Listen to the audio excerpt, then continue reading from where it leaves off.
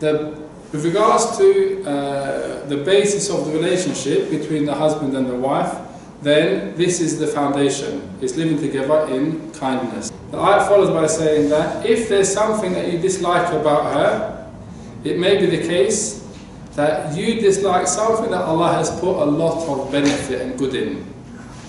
You may find that certain things about your wife or your husband that you dislike. That doesn't mean that it's not a good marriage or that it's not going to be a successful marriage. There's basic rights that both of the spouses have, which we're going to speak about first, and they're mentioned in here. It's a relationship based upon mutual cooperation. Mutual cooperation. There has to be a level of respect between both spouses. In the case of we're both working mutually for the same goal and objective, which is to please Allah, to enter paradise.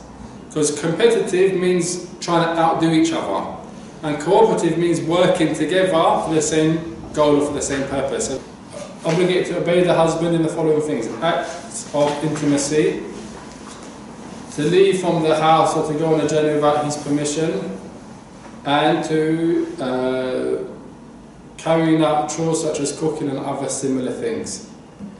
This is from the rights of the husband on his wife. The right of the wife upon her husband is that he has to provide for her. He's a provider, he's the one that spends from his wealth. So he has to spend on his wife's expenditure and clothing in a fair manner, i.e. in kindness. Then it mentions a number of ayat and hadith. وَعَاشِرُوهُنَّ بِالْمَعْرُوفِ, and live with them in kindness. وفي الحديث استوصوا بالنساء خيرا, treat women good, treat your wives good. And also as well, the Messenger of Allah sallallahu alaihi wasallam said in the hadith, the best of you is the one who is best to his wife. And then the hadith of the Messenger of Allah sallallahu alaihi wasallam said, when a man calls his wife to come to his bed and she refuses and does not come to him and he spends the night angry, then the angels curse her till the morning. That hadith is in Sahih Bukhari and Sahih Muslim. When you get married, a lot of things change. Number one, there's a change in financial circumstances, money. Number two, there's a change in the house, because you move together and now you live together. So there's a change in living circumstances. Number three, there's also new communication that has to open up, because where before there was a different type of communication, i.e. for example a daughter communicating with her parents or her siblings, now it's different because now you're communicating with your husband and the husband's communicating with his wife. So there's a change in the communication.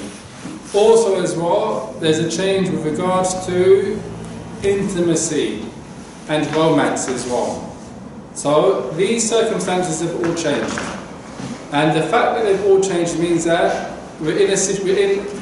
everybody that gets married initially, they're in a situation, or they may be in a situation if it's the first time they've been married, for example, where they have to acknowledge these change of circumstances and come to some type of agreement amongst each other how they're going to work these out.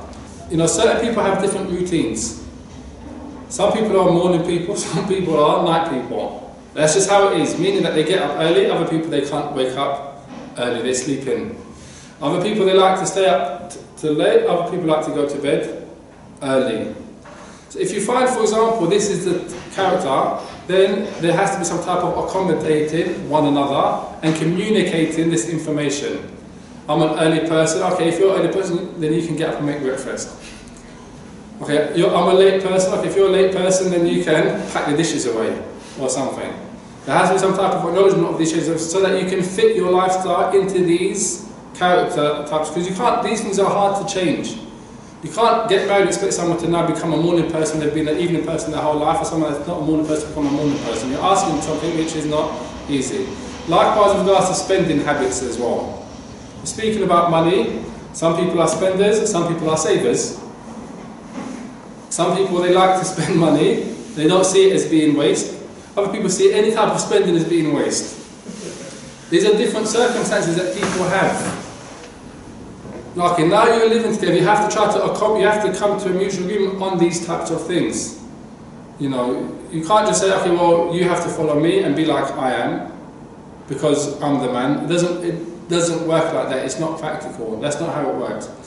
Likewise as well, in other words, you have to find solutions. The solution is to accommodate and to try to get to a mutual agreement or understanding that certain things they're in many ways fixed and they're not irreligious. Meaning that it doesn't entail disobedience to Allah subhanahu wa ta'ala or going against Islam or going against the Quran or going against the Sunnah of the Prophet Muhammad sallallahu alayhi wa sallam. That being the case, these types of differences, they shouldn't be causes of shouting or bad type of or fighting or discord in the relationship. Instead of it becoming, oh, this is mine and that's yours, it becomes this is ours. It becomes we as opposed to me and you. You become almost like one, and you will become one once you have children, definitely, because the children become half of you and half of her. This unison of marriage necessitates a lot of overlooking.